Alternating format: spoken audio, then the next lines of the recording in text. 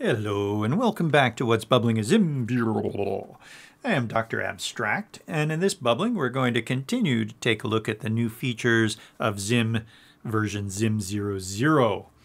So we'll go to the ZIM site now at zimjs.com, and we want to go to the mini site, and you can do that through the news or the examples in the collections.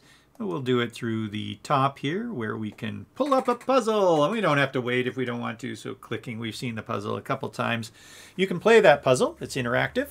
A lot of fun. I've now done it hundreds of times. I love the puzzle. So beautiful. So you should try that. We've already seen this one on Pick, Vid, Odd, and SVG. So have a look at how we've wrapped our traditional asset system with these new classes. That's in another bubbling. So we'll go up here and press on the next one. Keying out. May as well take a look at this code. So this is one where we've keyed out a label based on the color. So this is a label inside of a rectangle. And based on the color, we turn this whole thing into a bitmap by just passing this container into a bitmap. And then the bitmap has a key out. So we'll look at that code. But let's go to the next one. You can see how it's cut out right through to see the background through there. This one is also featuring keying out, and it's a bit more apparent what we're doing, but it has a color picker. So check this out. Whoop. This is the new ZIM color picker right here. It's color picker still, but it is a spectrum, and we've made that the default because it's pretty nice, isn't it? There's also, you click this thing right here, and it turns into sort of more like pixel version of that. You can collapse it, open it. That's all built into the color picker. You can also type in a color as well. So 00C is blue. 00CC 00 is green. So there's the color, or you can use the dropper and pick a color. So if I pick this one, boop, it just keyed out the background color. So the green that I picked before in the tolerance wasn't close enough. So if we pick the wrong green, like say, how about this one right here? That's too bright. But if I increase my tolerance, there we go.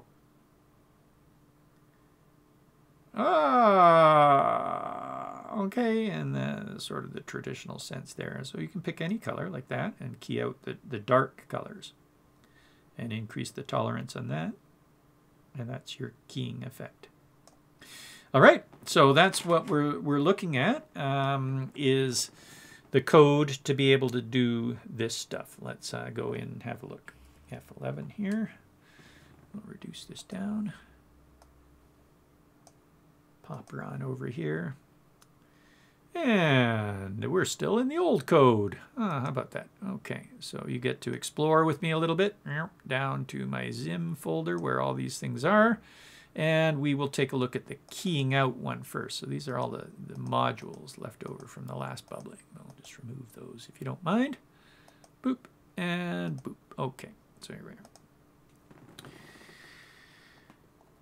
We're importing ZIM right here, and we also want Pizzazz to be able to make the pattern, so we imported the make pattern function. That's how we did it. In the last bubbling with the ES6, we imported Pizzazz.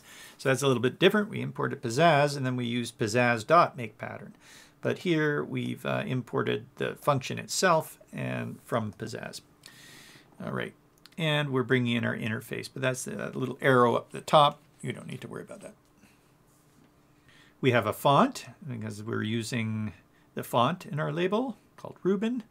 Here's us making those pattern slants in the background. We've made a rectangle right here. We make a label with the words key out on it. A big size of the font Rubin, and the color is green. So that's a ZIM green color to the label, and we center reg it. Before we do this, here's what it looks like. So we do that, and we come to here and open in Browser Plus. I don't see any label, so what's missing?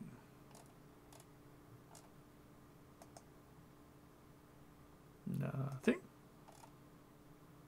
Oh, right. we didn't even add this, but if we add it, let's see, we're centering that on the rectangle, dot center this, then we'll see it. There we go. Okay, there's our label on a rectangle. And what we're going to do is we're going to pass this whole, the label is centered inside the rectangle. So remember, ZIM shapes are actually containers. If we wanted to, we can put things in them. If we want to interact with those things in the containers, then we want to turn them mouse children true on the container. Then we can interact with things inside. But that might include the actual shape that's inside the ZIM container for the rectangle. Please ignore what I just said. Anyway, there's the label centered on the rectangle itself, and we've moved it down a bit because there's no descenders, so it just looked a bit off-center. So no need to worry about that. Well, we didn't even have to add this because what we're going to do is take this rectangle and pass it right into a bitmap. So there we are passing any ZIM display object we can pass into a bitmap, and the bitmap will then like cache all that stuff into a bitmap. That's amazing. That used to be really hard. Well, not that hard. You'd have to use cache canvases. It was like twisty and mentally difficult. I know, because I had to prepare all that stuff in the background of the bitmap and do it again as I was doing all this key out stuff. And yeah, it's always mentally difficult to do. Well, this is not mentally difficult. Pass the rectangle into a bitmap. Yay. And key out the green color. Green, green. Cool, huh? And then center the resulting bitmap and drag it. If you pass this into the bitmap, you'll get both this and that. And then you'd see something like this, I think, anyway. Looks the same, doesn't it? But look, we're dragging that. Watch what happens. One's the keyed out, and this is the original. So, in other words, just don't add the original. So if you don't add it, then it becomes this.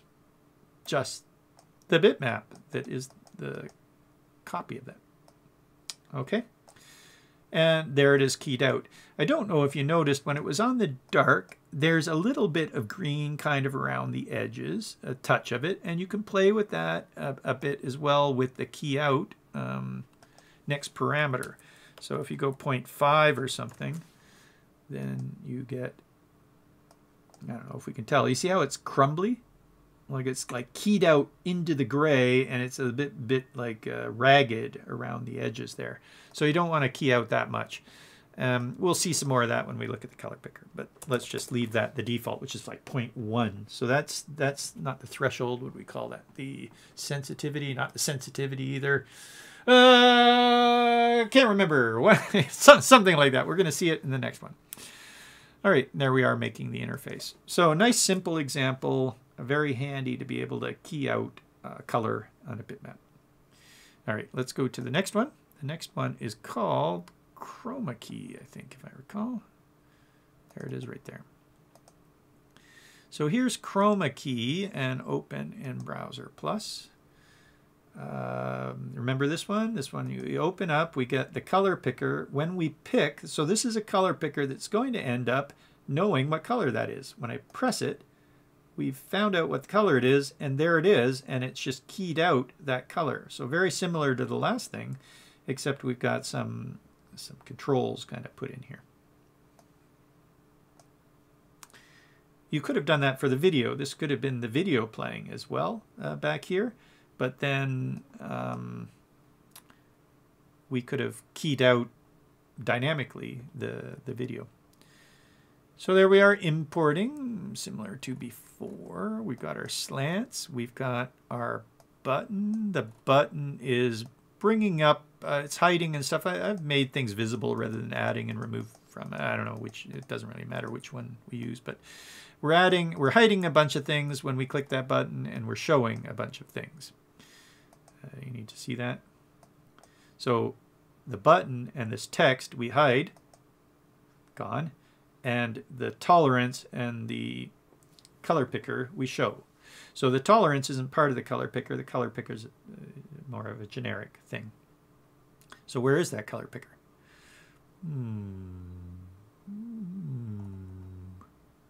Chroma keying.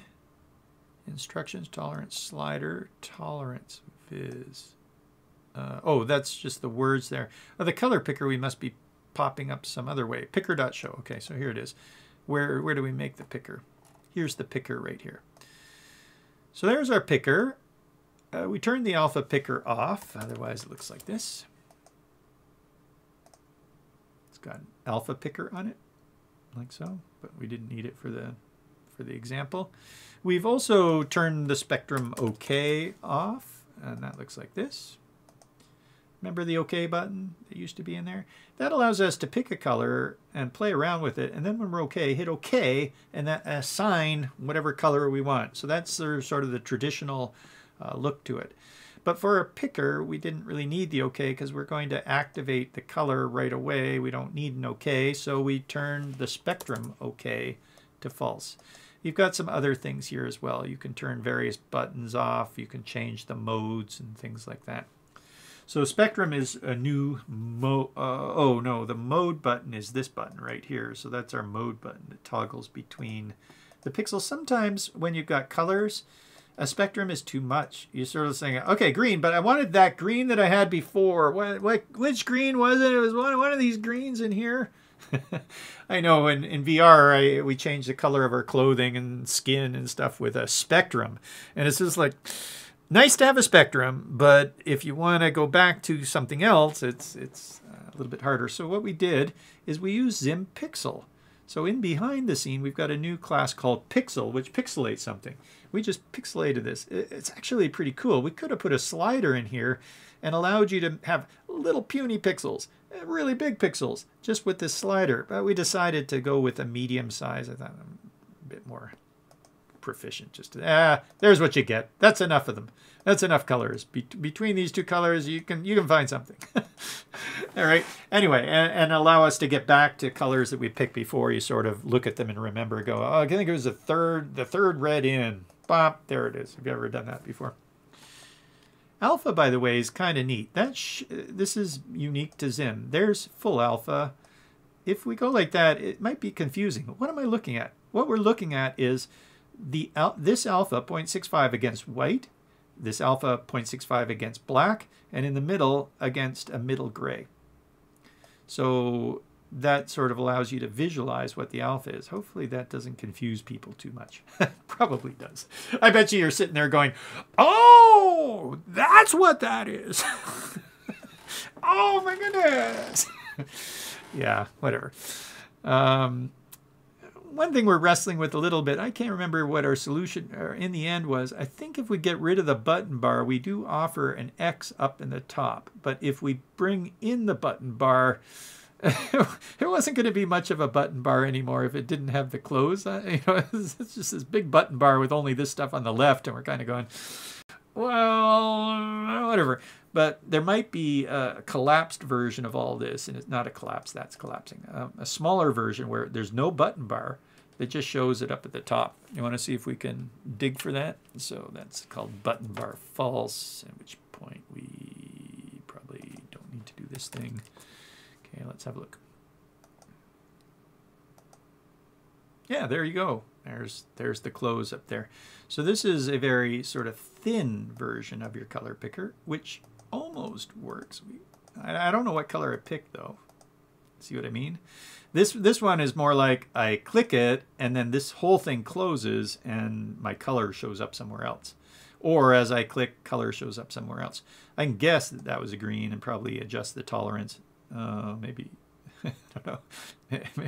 Maybe I got more of a yellow tolerance. I went out. Anyway, that's what it looks like without having the color swatch in there. And then you've got a thin collapse, you've got your spectrum, and you've got your close. All right, good. Let me just undo that though. I think that's roughly it. Let's see what else we got in here. So what are we doing when we set the color? First of all, we told it the dropper target is the pick. So our new picker, if you want, otherwise it'll be the stage. So I think this works. Let's try it. Bring up the color picker. No, maybe we have to put in stage. Let's try stage. Like that. So maybe there's no dropper other than, should have shown you. If we don't put any dropper, then the dropper is just on this part. But no, oh yeah, it is dropping on the stage. The only thing is, sometimes there's nothing on the stage. Is that why? No, because it's doing the picture. What the heck is it doing now? Dropper target stage. Not sure. Why isn't it picking this as a dropper color? It had in the past. We'll have to look into that. It might be a small bug. Or did I set the dropper target somewhere else as well? Anyway, the idea behind that, and we had it working like that for most of the time we were building this, as a matter of fact, is we had basically the whole stage was a dropper and we could press on anywhere. Then we realized we might want to specifically pull a dropper from a certain object. And here we are pulling a dropper from a certain object, yet it should really be pulling it from everywhere. So I wonder if when we made it, the stage didn't have these things on it. Because that's what it does. It just takes a snapshot of the stage. Oh no, because these things are on the stage. So it should have color pickered. Should have darn dare color pickered on those slants. Anyway, we'll look into that. Maybe it's a small glitch in the system. But that's your dropper target. That should work. And what did we have it as? Pick, I think. Was this pick? There might be some other reason for it not working, but I can't think of it at the moment. Picker.onClose. We are hiding things and showing others. Picker, when the picker changes, this is what we're doing. We're doing key pick. So we're getting rid of this green picture. We're bringing in the original asset and cloning it. I wonder if we could have done that with, this was made before we had our assets all made. So we should probably look into adjusting it. Maybe that could be a new pick in there. Then we wouldn't have to bother cloning it. Should we try it? New pick. Like that. No clone. Let's have a look. Refresh here. We dropper. Didn't work. Something in the way we did it. New pick. Did it give an error? Pick.keyout is not a function. Oh, key out, that's not yet a bitmap. Oh, right, okay, so pick is a container dot bitmap. So this is the actual bitmap inside the container. So picks are container where assets were a reference to the bitmap. Interesting. Okay, and we bring up the color picker and pick, here we go. All right. So, about as complicated as the other way. Have a laugh about it. Why not, huh? So we're positioning it in the right place. We're basically re-adding that picture, and then we're keying out the selected color, whatever the color picker had selected, based on the slider's current value here. And this is a little function that even if we change the slider here, we're calling the key pick. We didn't do that before. We just had it so you'd set this and then you'd pick a color. And Carl said, well, to make dynamic in his way. He's almost always right. He's almost always right. He's almost always wrong. Somehow he manages to be both at the same time. Anyway, thanks for all your help there. Like right now, he's probably timing all of this stuff to get to our section. So a big help to the ZIM community, and thank you for that. Definitely had something good here. This is really nice to be able to dynamically change this rather than just set it and try a color and say, did it key out? Nope. So nice, huh? Tolerance is just a parameter that gets passed into the keying. So where is the keying? There it is. There's the key out, right? And there's the the parameter that gets passed in. Oh, was it tolerance? Is that? Yeah, tolerance. Right, there we go. Tolerance. It says it right here. Tolerance is the name of that thing. Not threshold, not sensitivity, but the tolerance, of course. Any of those things would have done, I'm sure. But we took a look at the sort of common words used for that. Like on the internet, tolerance seems to be the when keying out something, that's what they tend to use, is the tolerance. So we use that too. We like to be unique at ZIM, but not all the time. Consistency is also a design principle. Remember, that's how it goes. Consistency, definitely a design principle. But recall, people, and this is where we're more at, variety is the spice of life. Okay, variety. So be consistent within an app, yes. Within a framework, yes. But variety is the spice of life. So between apps, you make them as different as you want, as far as I'm concerned. And same with interfaces. It's nice to be usable, you know, to be consistent. But in my mind, experimental interfaces and doing things unique way, embedded interfaces that relate to the content, is more important than usability. There, I said it, and I teach it. Anyway, so be it. Obviously, it depends on the context, of course. Like if you're working for a bank, maybe you want to be consistent. If you're making more expressive works, though, go ahead and have a variety of different interfaces. Don't you worry about it. And that's what ZIM excels at, letting you pick your interfaces and make them how you want and make them where you want, when you want. All right, have we looked at it all? Is that roughly the end there? I think so. So remember, this is not an Explorer. In Explorer, we really go into the code and make code together. But hopefully we've gone into it enough to have you know what's there now. And that is a bubbling. So this has been a What's Bubbling at ZIM, and I'm Dr. Abstract. Have a great day or night, please. It's too schmoozy. Please come and join us. If you're still listening to this, it must mean that you have some interest in ZIM. We would love to see you at zimjs.com/Slack, zimjs.com/Discord. Come on in and say hi. Don't be shy. We try and say hello to everybody who comes in. The royal we, are a real person. And love to hear from you. Okay? Take it easy.